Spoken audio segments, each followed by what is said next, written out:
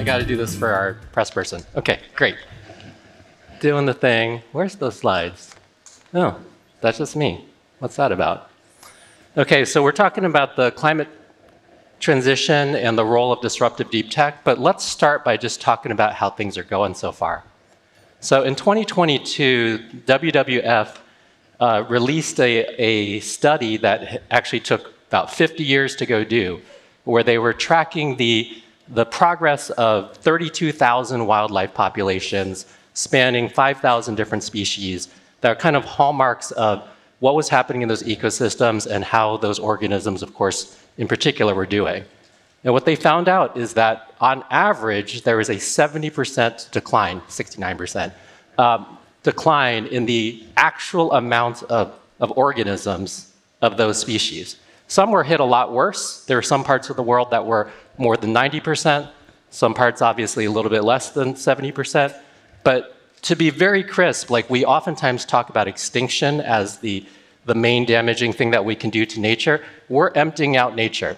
You know, this is basically saying 70% of these organisms have, in terms of population count, are gone now, right? And we can't do that again. If in the next 50 years we wipe out a similar amount, we're just kind of out of nature at that point.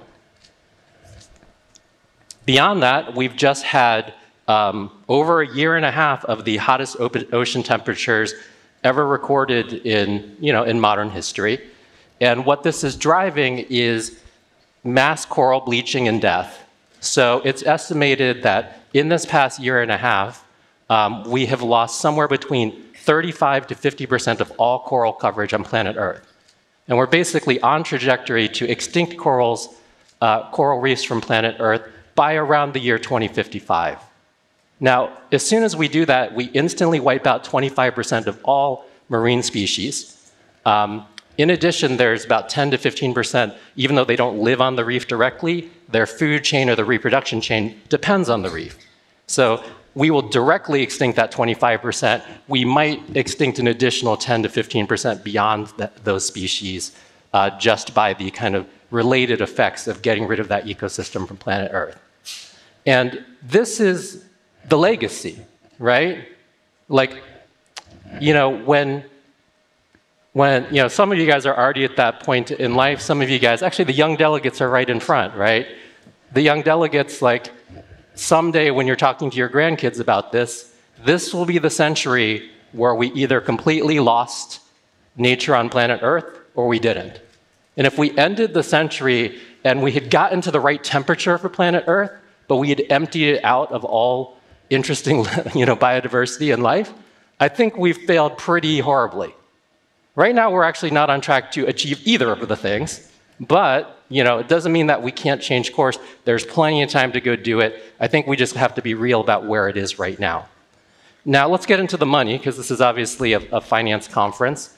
But this is from the Climate Tech VC folks that rebranded as Sightline.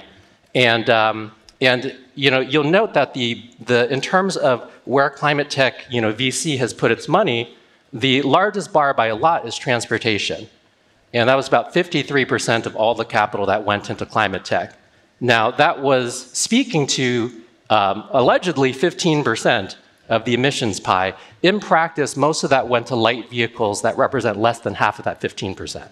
So it means that 53% of all the money that we've put into climate has gone to address about 7%, plausibly address 7% of the problem. We haven't addressed it yet. This is basically all the money shooting for 7%, and we're not going to get all 7%. And when you do that math, you're like, maybe we're allocating this pretty poorly, actually, right? Like there is something about this which is actually not driving an obviously efficient market. This is massively imbalanced relative to what actually needs to happen. So, and actually, as Tom Steyer basically said, in the session right before this, of the things in energy, we're really focused on electricity. The phrase is being used a lot, the hard to decarbonize sectors. Those are the places where we basically aren't putting as much money, aren't making as much progress, and it is same order of magnitude, basically, it's like 22% of emissions compared to electricity generation's 25% of emissions. It's basically the same thing. Also, food and agriculture is 26% of emissions, right? We're basically failing really badly at these things that are as big as electricity generation and not really looking at them. Now, this is where the kind of purpose of deep tech comes in, because we call those things hard to decarbonize because we have not figured out how to decarbonize them yet. And it means that there's a knowledge gap that we need to work out, an innovation gap that needs to be worked out, and that is where the role of deep tech comes in. Now, when people talk about advanced technology today, a lot of the thought, just given the recent work that's been coming out of the tech world in Silicon Valley, so it's kind of my fault as much as anybody else's fault, is that, oh, well, it's going to be some kind of AI software-y type thing. No, I'm sorry, right? This entire software will eat the world idea, it's actually useless relative to this work, right? If you go to a steel plant, you're not going to find a line of code running on the plant. Maybe there'll be a line of code in a PLC, in the firmware. But that's not really what people mean by software is going to eat the world. So what line of code are you going to change that's going to decarbonize that steel plant? And yet we see a bunch of companies starting that's like, oh, well, it's enterprise SaaS, guys. It's got to be software. That's the stuff that gets funded. Now, getting funded is not the same thing as solving the problem. I think it's very simple, right? The problem looks more like this. And I'm seeing way fewer deals in terms of these hard to decarbonize sectors: steel, aluminum, cement, glass, paper. Right? These things are not even being talked about, but widely talked about. But those sorts of things are the physical materials that we make the modern world out of. And unless we're just deciding not to use those anymore at all, then we've got to go work out the deep tech that allows us to actually innovate the production process and change how these things are made foundationally. And I run a venture firm. All we do is the hard to decarbonize sectors. We have one software investment out of 41 investments. Everything else is physical, manufacturing, the changing of the core industries that need to change to be able to go address this. And what does addressing it actually look like? I think there's a really important point that we've recently learned from some of the successes that we've had. So the Montreal Protocol passed in 1987. And in about 9 years, it completely eliminated CFCs from the developed world. They gave the developing world an additional 15 years, but by 2010, effectively no more CFCs from the developing world either. And what you're seeing is, great, we actually stopped the massive decline. It finally kind of bottomed out, but the actual repair of nature takes some time. Now, luckily, we made the choice in 1987 because it means by about 2060, the ozone layer will be back to health.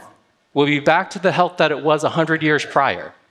But all these things that we're talking about in terms of, we got to decarbonize, this is just it's still on the downslope part of it, right? Even if we were successful in all the goals that all the people in this room are after, this is us just stopping the thing so we bottom out. And I think we need to realize that the time it takes for the ice caps just to refreeze, even if I could snap my fingers and everything was actually just magically solved this second, that would still be another 70 to 100 years for the cryosphere to stabilize. I mean, I think we're very much misunderstanding time. I think we're very much misunderstanding that we are living in a physical world and that financial abstractions don't magically change the physical world. I'm a physicist by training. The physical world actually trumps every possible thing that you can imagine in the economic world. And then we pretend that it doesn't. We play these local games that are not the real game that is actually happening. Well, this year is the year that the most coral that will ever die is going to die. Because after we lose 40, 50% this year, then it'll be on a smaller base. So sure, if we lose 50% of that base, then yeah, that's a massive loss, but still a way smaller area. And yet we are not even talking about this particular thing. So I think it's really important to get in our minds that this is what the actual task looks like. This is a multi-100-year project where we have the most important thing to do right now, in the next 50 years so that this bottoms out and the curve actually arrives back at a repair.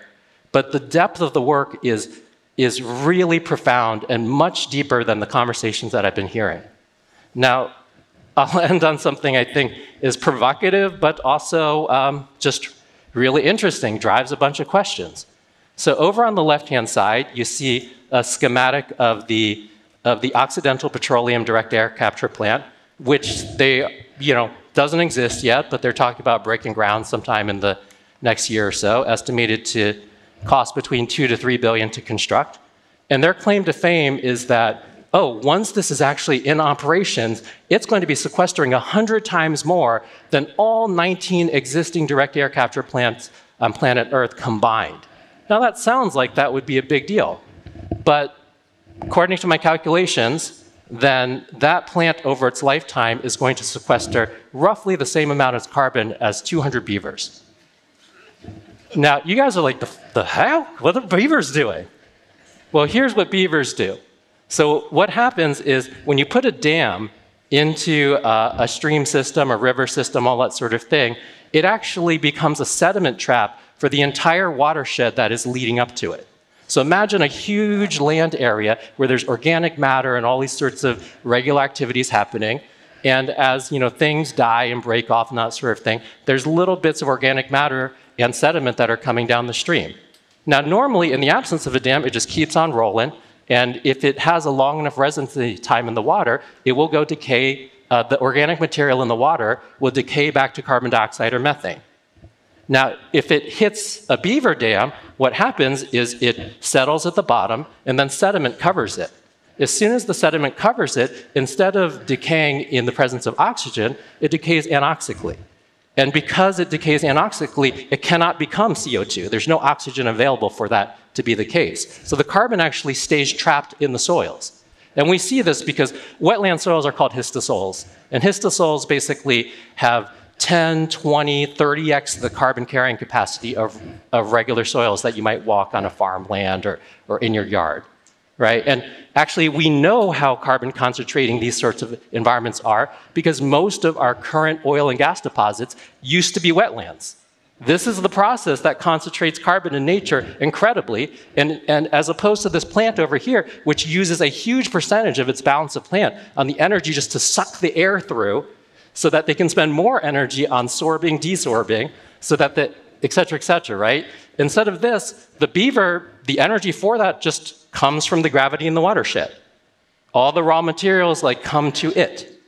And basically, it just does its one action. Also, labor-wise, these are very inexpensive to employ. I was trying to go calculate this, but this is, over on the left, that's us basically paying 1,000,000x too much per ton. And this shows to me how big the disconnect is in terms of where our vision is, in terms of where we even decide to look. The kinds of things, because this thing on the left is highly financeable. I think that's a really tough question for all these finance people in the room, right? Why is this financeable at 2 to 3 billion, and why is that not financeable? Why are the beavers not financeable? It's because we don't know how to financially enclose them. And as much as we talk about efficient markets, the truth is the things that are easily traded and enclosed, those are the things that we prefer, right? Those are the things that succeed in markets. And the things that are not easily enclosed, because, how do you financially enclose a beaver? I don't know. Then those are the things that are not tradable, even if they're literally 1,000,000 times better, right? So this, to me, is a provocation on a bunch of things that are broken, and I think I could have a 10-hour lecture just on what this implies about the decisions that we've made and the game that we've chosen to play, but it's certainly the wrong game. And ultimately, we're going to need the actual solve. The actual solve will come, especially in the industries that we care to keep, will come through real technical innovation, real depth of work that allows us to go transform how those foundationally work, not just play economic games on how things are accounted. So thank you. So do a thing? Okay.